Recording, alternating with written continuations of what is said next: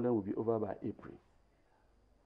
Unfortunately, the media have not gone back to him to find out what exactly he meant, or to find out from him the challenges he has had that had inhibited the actualization of what he had anticipated. Okay. So the point is, those in whose hands the security of the nation has been entrusted, and honestly, are not fit to be there. Okay.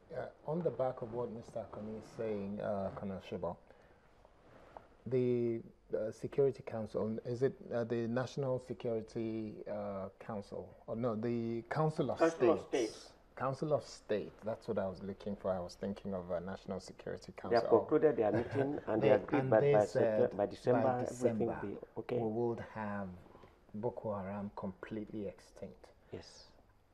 Do you think this is for real, or that they are well advised to have made that conclusion? Well, conventionally, and anything that is conventional, we don't challenge them. If the government is ready, the issue of the Sambisa forest or anywhere the Boko Haram are hiding, they can get rid of them in 1 month. If the marching order is given, the resources are given, the backup is given to them, and people are made to play their roles. Where are the mobile police today? They are the cool and go of yesterday. The Constitution of the Federal Republic of Nigeria entrusted the safety of life and property in the hands of the Nigerian police. All other services are expected to back them up in terms of whatever they are doing. Now, when this insurgency of the thing was coming up, we expected the mobile police to take charge. Then, if it's overpowering them, they hand over to the army and take a position behind the army. As the army is marching forward, the mobile police are taking positions so that more troops are released to go forward. Then we have the Nigerian Security and Civil Defense Corps, who are supposed to be the second in level of the Nigerian army. They should release the Nigerian Security and Civil Defense Corps, who have been well versed and trained in the theory of small arms. Let them man the roadblocks and the checkpoints. Let them guard the locals, while the military men are in the forward lines to see what they can do. And of course, forest guards, border guards. If you go to Sambisa Forest, go to Yankari Game Reserve, if you go to Afaka Forest in Kaduna State, you can't see any forest guard there. They are old. They don't even know what is happening in those forests. 3/4 of the forests are inhabited by non-indigenous, and nobody bothers to know who occupies where. Goza Hill, for example, is a training ground for Nigerian mobile police. And until Boko Haram occupied that place, nobody said anything. Until where we are today. So unless we return back, it's not a battle for the army alone. Let the Nigerian Security and Civil Defense Corps come up. They are the second in level. They have been training arms. They should leave the issue of vandalization of pipes to the police. Then the mobile police, let them rise up to the occasion too. Move them to the forward lines. Let them man the roadblock and the checkpoints where these soldiers are, so that more troops can be released to penetrate the Sambisa forest. But again, the issue of penetration of Sambisa forest too has to be taken with caution because of the 200 guests we have in that place. We want to extricate them before we launch the operation into full-scale war. Otherwise, if you launch that operation, you are likely to suffer what called 50% casualty on both sides. Talking about the 200 girls, some speculations have been going around that even the suicide bombers, the female suicide bombers that we have now, that it could be, some of these girls. How true can this be? I'm not doubting that, because one, if you go back to Iraq, the Irish, the breakaway faction of the Islamic State in Iraq, between the border of Turkey and Iraq, they abducted 20 boys, and when the parents went to the government that they want their boys back, those who kidnapped them told them that they did not kidnap them, that they are visitors. And any time the boys are ready to go back, they are going to release them. But what they were doing for the boys was to indoctrinate them, to radicalize them, so that at the end of the day, when they say, okay, you can go back, the boys are not ready to go back, because already they have been radicalized, they have been brainwashed. So they prefer to stay in that group rather than going back to where they're coming from. The same story here. If the girls are there, yes, they have been indoctrinated, yes, they have given them everything they think they need in life, okay, great. And they've told them the reason why they should do what they are doing. So this is what we are looking at. So the major effort we have is how to de-radicalize. A suicide bomber, yes, is indoctrinated. How do you indoctrinate him? These are the issues. So it's not a surprise that we have suicide bombers now among the female outfits. Okay, now we've since been joined by the Executive Director, Center for Rule of Law, Olasupo. Thank you for joining us. Good morning. Good morning. Thanks so much. Yeah. We've been talking about state of security in Nigeria. What would be your take so far, looking at what has happened, for instance, in the last 2 weeks? I think maybe it's better we begin to look at the state of insecurity in Nigeria.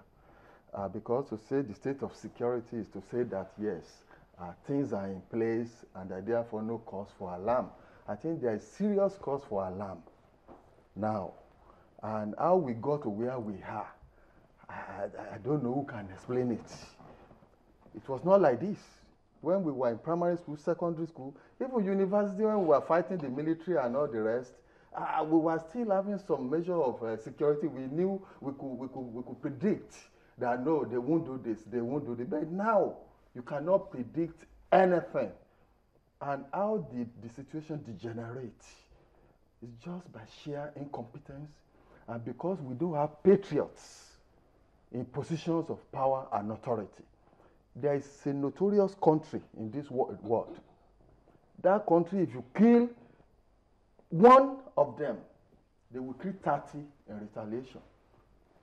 Now they are engaged in a similar thing and people are now begging them, please, enough is enough, enough is enough.